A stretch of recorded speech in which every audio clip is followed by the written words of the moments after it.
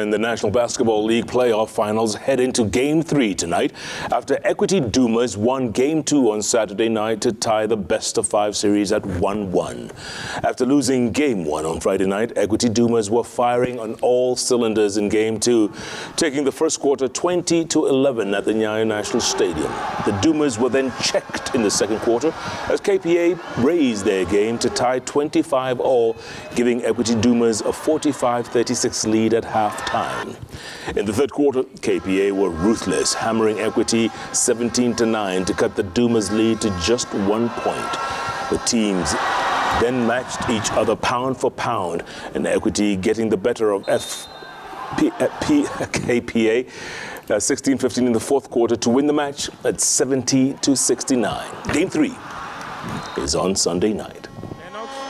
Third of the three, Fidel Muga, basket good. Shibachi, number